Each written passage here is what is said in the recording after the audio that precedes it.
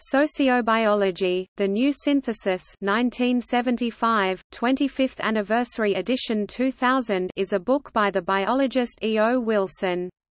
It helped start the sociobiology debate, one of the great scientific controversies in biology of the 20th century and part of the wider debate about evolutionary psychology and the modern synthesis of evolutionary biology. Wilson popularized the term sociobiology as an attempt to explain the evolutionary mechanics behind social behavior such as altruism, aggression, and the nurturing of the young. It formed a position within the long-running nature versus nurture debate. The fundamental principle guiding sociobiology is that an organism's evolutionary success is measured by the extent to which its genes are represented in the next generation. The book was generally well reviewed in biological journals. It received a much more mixed reaction among sociologists, mainly triggered by the brief coverage of the implications of sociobiology for human society in the first and last chapters of the book. The body of the text was largely welcomed.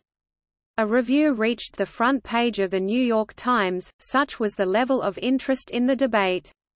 The sociologist Gerhard Lenski, admitting that sociologists needed to look further into non-human societies, agreed that human society was founded on biology but denied both biological reductionism and determinism.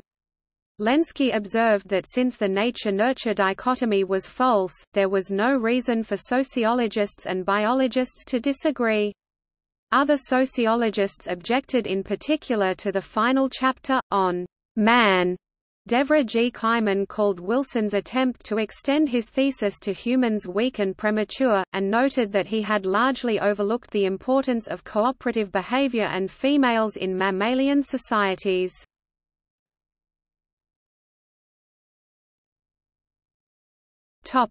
Context.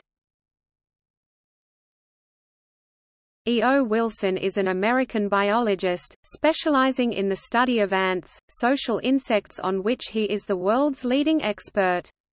He is known also for his pioneering work on island biogeography, which relates species richness to island size, an important consideration in nature conservation. Wilson however favors group selection over the neo-Darwinian kin selection as an explanation of cooperation in social animals.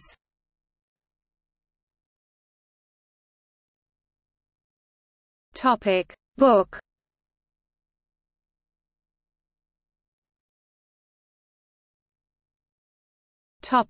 Publication. The book was first published in 1975. It has been reprinted at least 14 times up to 2014. It has been translated into languages including Chinese, Japanese, and Spanish. An abridged edition was published in 1980.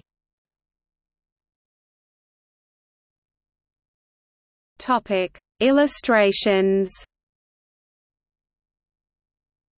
The book is illustrated with 31 halftone figures, 209 line drawings by Sarah Landry, and 43 tables.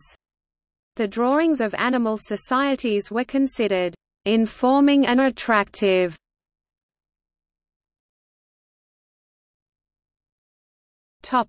Contents.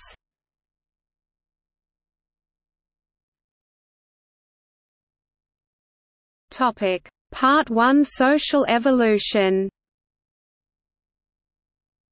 The section summarizes the concepts of population genetics, a branch of evolutionary theory combining Mendelian genetics and natural selection in mathematical form to explain the pressures on animal societies. In particular, altruism, self-sacrificing behavior, would die out unless something such as kin or group selection maintains it. 1. The morality of the gene. 2. Elementary concepts of sociobiology. 3. The prime movers of social evolution. 4. The relevant principles of population biology. 5. Group selection and altruism. Part 2. Social mechanisms. This section describes the types of social behavior in animals, including the principles of animal communication, aggression, dominance systems, and insect castes. 6. Group size, reproduction, and time-energy budgets. 7. The development and modification of social behavior. 8. Communication, basic principles. 9. Communication, functions and complex systems. 10. Communication, origins and evolution. 11. Aggression. 12. Social spacing, including territory. 13. Dominance systems. 14. Roles and castes. 15. Sex and society. 16. Parental care. 17. Social symbioses. Topic: Part 3. The social species. The section describes the distribution of social behavior in different taxa. The theme is that evolution is progressive, with 4 pinnacles of social evolution, namely the colonial invertebrates such as corals, the social insects, mammals other than humans, and finally humans. The last chapter argues that natural selection has made humans far more flexible in social organization than any other species. 18. The 4 pinnacles of social evolution. 19. The colonial microorganisms and invertebrates. 20. The social insects. 21. The cold-blooded vertebrates. 22. The birds. 23. Evolutionary trends within the mammals. 24. The ungulates and elephants. 25. The carnivores. 26. The non-human primates. 27. Man, from sociobiology to sociology. Topic: Reception.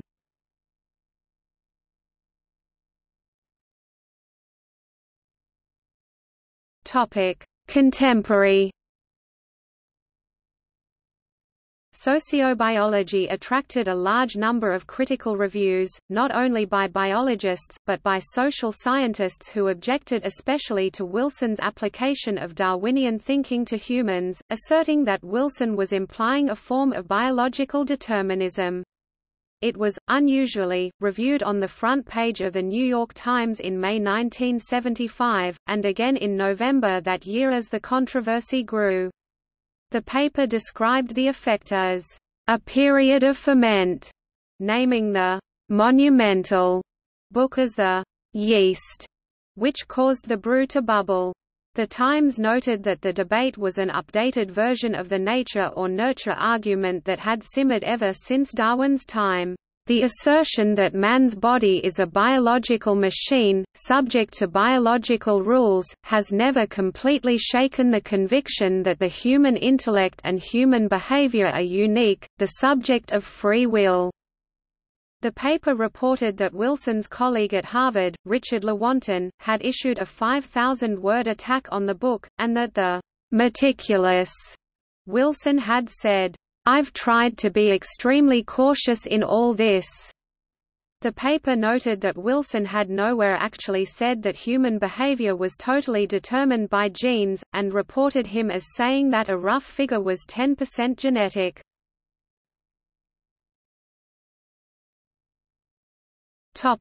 By biologists. The theoretical biologist Mary Jane West Eberhard reviewed the book in detail for the Quarterly Review of Biology as a work of special significance.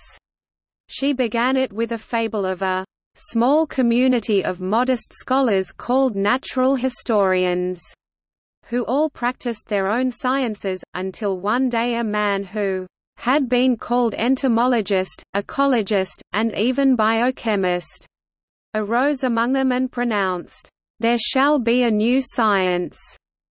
She wrote that Wilson had assumed godlike powers with this book, attempting to reformulate the foundations of the social sciences, making ethology and comparative psychology obsolete, and restructuring behavioral biology.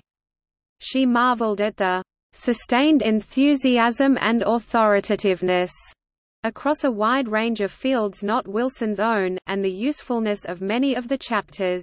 In this book, sociobiology is a patchwork neatly stitched from relevant pieces of other fields, without a bold new theoretical pattern of its own. She objected strongly to what she considered Wilson's confused and misleading discussion of altruism and group selection, arguing that kin selection provided an alternative, fully Darwinian explanation and that Wilson was wrong to make it seem that group selection was necessary. Charles D. Michener, an entomologist, reviewed the book for Bioscience. He observed that its scope was far wider than the social insects of Wilson's previous book The Insect Societies, dealing with social phenomena from the slime molds to man. He found the review of Population Biology Part 1 excellent. He noted Wilson's statement that altruism is the central problem of sociobiology, and remarks that Wilson's account in fact indicates the solution, kin selection. He describes the chapter on man as being, "from the viewpoint of a very knowledgeable extraterrestrial visitor recording man's social natural history." The ornithologist Herbert Friedman, reviewing the book for the Journal of Wildlife Management, called the book very important for its coverage of topics including of humans, and its interpretive attitude. It would be a convenient summary of any of the groups it covers for the student, and the question of bioethics of interest to every intelligent biologist. Friedman noted that Wilson has the courage of his convictions to suggest in the chapter on man that human ethics and morality should be expressed biologically rather than philosophically, something that need not deter the zoologist, since in Friedman's view ethics does not exist in the human sense, in the non-human world. David Barash, a psychologist, thought it about time students of behavior were finally becoming Darwinian, starting to turn the ramshackle science into something with firmer intellectual foundations. He defended sociobiology, arguing that it does not claim that genes somehow control behavior, but that they along with experience and culture contribute to it. He speculated that it might be possible to make valid predictions about human behavior by studying cross-cultural universals in human behavior, combining anthropology and evolutionary biology's theorem of fitness maximization.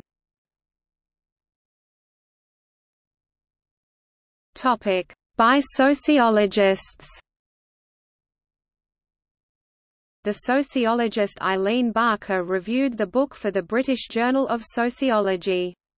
She called it an impressive tome, it weighs 5 pounds, and a comprehensive, beautifully laid out and illustrated reference book covering the amazing variety of animal social behavior. She noted that the final section on man contained several surprises for most sociologists, and that the book should counter many of the naive inferences that have recently been made about man's evolutionary heritage. Marion Blute, in Contemporary Sociology, noted that it was rare for any book to be reviewed on the front page of the New York Times, or to receive the extremes of reaction seen for sociobiology. She found that the clarity, breadth and richness of accurately rendered detail in this monograph is really quite breathtaking. However, she objected to the claim that the book covered the biological basis of all social behavior, as it did not cover what she called the epigenetic disciplines, the effects of the environment on the embryonic and later development of the individual, including learning, nurture, not just nature. She called the gap unfortunate, and pointed out that the development problem and the functioning of the human brain were the frontiers of research. She observed, citing Dobzhansky, that an evolutionary-minded sociology which really appreciated the significance of socio-cultural transmission along non-genetic lines would likely see society and culture in a very different way. Despite Wilson's neglect of epigenetic and social sciences, she urged sociologists to read this exceptionally fine book, noting that despite its length it should have been twice as long. She looked forward to seeing sociology coming to terms with the neo-Darwinian synthesis, something that was already underway, which she argued would enrich social theory, a much better result than the alternative possibility, a renewed waste of time on the nature versus nurture debate. Gerhard Lenski, in Social Forces, admitted that sociologists had too often ignored non-human societies, and thought the book should be required reading. Human societies were plainly founded on biology, but this did not imply either biological reductionism or determinism. Comparison with other species would be productive, as non-human societies often had traditions handed down from one generation to the next, such as the flyways of migratory birds or dietary patterns among primates. Issues of conflict and cooperation were similarly illuminated. But in his view the book raised uncomfortable issues. The first chapter could sound, he argued, like intellectual imperialism, as Wilson called sociology, an essentially non-theoretical, descriptive science, not unlike taxonomy and ecology 40 years ago, before they were reshaped entirely by neo-Darwinian evolutionary theory. Lenski however took Wilson more openly than that, noting Wilson's precursors, Julian Huxley, George Gaylord Simpson, Dobzhansky and others of the modern synthesis. They had tried repeatedly to talk to sociologists, and in Lenski's view that remained necessary. Further, he suggested, the nature-nurture dichotomy was evidently false, so there was no reason for sociologists and biologists to disagree.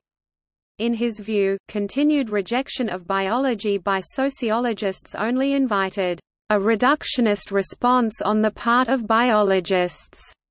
Lenski found the final chapter on man disappointing, as Wilson had been unable to penetrate the barriers put up by social science against the modern synthesis, and Wilson's overestimation of the influence of genetics compared to culture and technology on human society. All the same, Lenski thought these flaws could be mended by dialogue between sociology and biology. Alan Mazur reviewed the book for the American Journal of Sociology. He called it an excellent and comprehensive survey, and said he found very few errors, though for instance squirrel monkeys did have dominance hierarchies. But he found the chapter on man disappointing, it was trite, value-loaded, or wrong, used data uncritically, and seemed to be based on Gerhard and Jean Lenski's introductory textbook. Further, he agreed with Wilson that scientific theories must be falsifiable, and stated, I claim that the bulk of Wilson's theorizing is not falsifiable and therefore is of little value. This was because Wilson's theorizing was sometimes tautologous, sometimes hopelessly vague, and sometimes based on unobservable past events. For instance, Mazur argued that Wilson's claim that altruism has evolved in most social species is untestable. Mazur denied that a mother's action to save her baby is altruistic, as by kin selection it increases her own fitness. However, Mazur was glad that Wilson has legitimate the biological approach to sociology. Even if other books like Robert Hind's 1974 Biological Bases of Human Social Behavior were of more use to sociologists. Deborah G. Kleiman reviewed the work for Signs. She called it, "a remarkable attempt to explain the evolution of social behavior and social systems in animals by a synthesis of several disciplines within biology." but noted that it had been severely criticized by some biologists and social scientists. She observed that, "...it gives less attention to the environmental control of behavior than to genetics." But, "Wilson's ultimate sin," was to include the final chapter, unfortunately titled Man, attracting the wrath of those who would deny the influence of biology on human behavior because of its political and social connotations. She called this a pity, since while his attempt to include humans in his analysis was admittedly weak and premature, the general principles were correct. For instance, she argued, it was useful to know the genetic relatedness of individuals when assessing social interactions. She considered Wilson non-rigorous and biased in his application of theory in certain areas. His biases included over-representation of insects, genetics, and the dominance of male mammals over females. Wilson had further exaggerated a bias from an ethology literature written mainly by males. Conversely, he had undervalued cooperative behavior among mammals, except where it concerned males, ignoring the fact that, Kleiman argued, genetically related females were the core of most mammal societies. Wilson's book was in her view valuable as a framework for future research, but premature as a synthesis.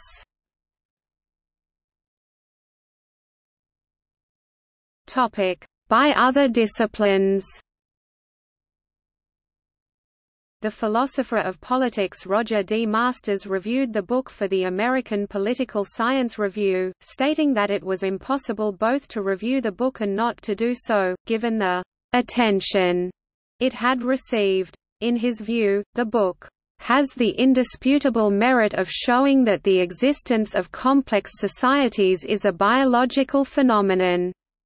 By emphasizing the relationships between animal behavior and population genetics, Wilson compels us to recognize the evolutionary significance of events which social scientists often treat without reference to Darwinian biology. But there was a large gap between that and the work of most political scientists, and it was too early to attempt to apply sociobiology directly to human social issues in practice. He concluded that the book was fascinating, provocative, and the start of a return to the tradition, as old as Aristotle, where man is seen as a political animal, since social behavior had natural origins. Philip L. Wagner, a geographer reviewing the book in Annals of the Association of American Geographers, argued that the book proposes a fundamental thesis for explaining the size, structure, and spatial arrangements of animal populations, all aspects of geography, and noted that Wilson and MacArthur's 1967 theory of island biogeography had already set out some of these ideas. In his view, the most impressive aspect of the book was its mission to extend rational deterministic explanation far more widely. However, he thought the last chapter, extending the ideas to humans, far too brief and premature, as it failed to cover technology or tradition in general, while Wilson's speculations about tradition drift elsewhere in the book reinvented the study of diffusion of innovations and appeared unaware of the now classical Hagerstron diffusion models. The biology teacher Lottie R. Geller, reviewing the book in The American Biology Teacher, thought the book meticulously researched. No one would take exception to its thesis, but for the inclusion of man. Wilson is well aware of the difficulties this presents. Geller called the last chapter, relating biology to sociology, a step from scientific study to speculation. In her view, the most controversial and disturbing thing was the call for scientists and humanists to temporarily remove ethics from the hands of the philosophers and biologize it. She called it dangerous to say that biologists should have a monopoly on truth and ethics. The anthropologist Francis L. Stewart, writing in the Bulletin of the Canadian Archaeological Association, noted that an anthropologist reading this book is confronted by statements which contradict anthropological theory. The main argument that all social behavior has a biological basis would be questioned.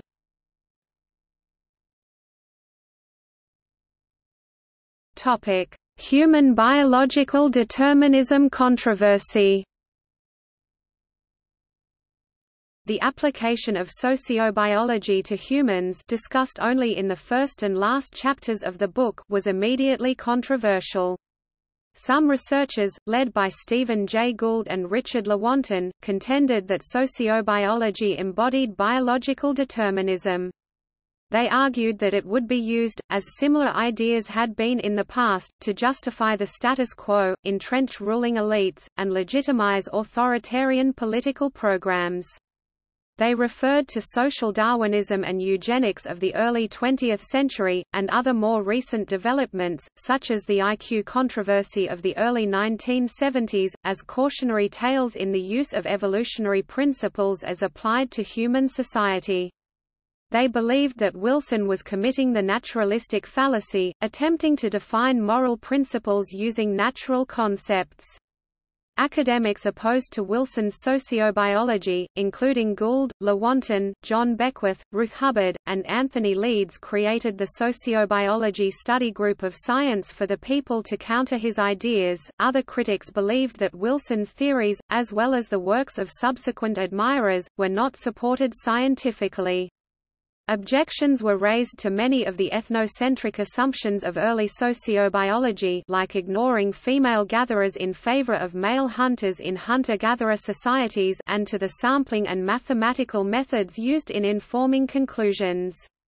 Many of Wilson's less well-supported conclusions were attacked, for example, Wilson's mathematical treatment of inheritance as involving a single gene per trait, even though he admitted that traits could be polygenic.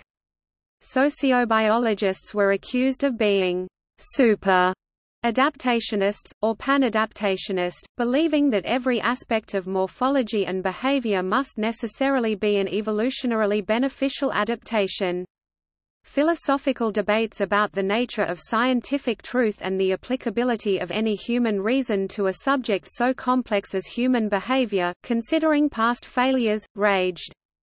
Describing the controversy, Eric Holtzmans noted that, "Given the baleful history of misuse of biology in justifying or designing social policies and practices, authors who attempt to consider human sociobiology have special responsibilities that are not adequately discharged by the usual academic caveats." Wilson and his admirers countered these criticisms by saying that Wilson had no political agenda, and if he had one it was certainly not authoritarian, citing Wilson's environmentalism in particular. They argued that they as scientists had a duty to uncover the truth whether that was politically correct or not. Wilson called the claim that sociobiology is biological determinism, "academic vigilantism," and the Sociobiology Study Group response, "a largely ideological argument." Noam Chomsky, a linguist and political scientist, surprised many by coming to the defense of sociobiology on the grounds that political radicals needed to postulate a relatively fixed idea of human nature in order to be able to struggle for a better society, claiming that leaders should know what human needs were in order to build a better society.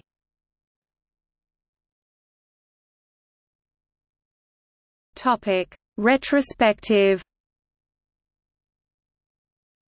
With the publication of the 25th anniversary edition in 2000, the historians of biology Michael Yuddle and Rob de Sol reviewed the nature-nurture controversy around the book. Once again, they wrote, "Biological reductionism and genetic determinism became the focus of rancorous debates, discussions and diatribes within both academia and popular culture."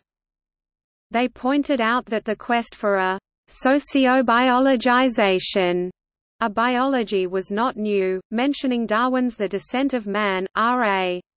Fisher, and Julian Huxley, all touching on the biological basis of human society, followed by Konrad Lorenz, Desmond Morris and Robert Ardrey in the 1960s, and Richard Dawkins and David Barash in the 1970s.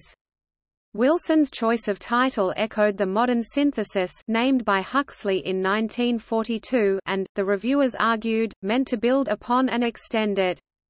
25 years on, they noted, most of the discord had gone, and the discipline had been renamed as evolutionary psychology. They were surprised to find that Wilson was happy with that, and they called the new discipline pop psychology for people who like telling just so stories.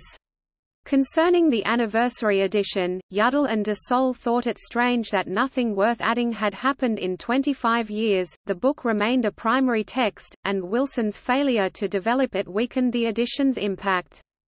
The early chapters still seemed a lucid and engaging introduction to population biology, but much of the rest seemed after 25 years to lack methodological breadth, given that it did not cover the new fields that had emerged, while barely mentioning the growing importance of phylogenetic systematics seemed curious.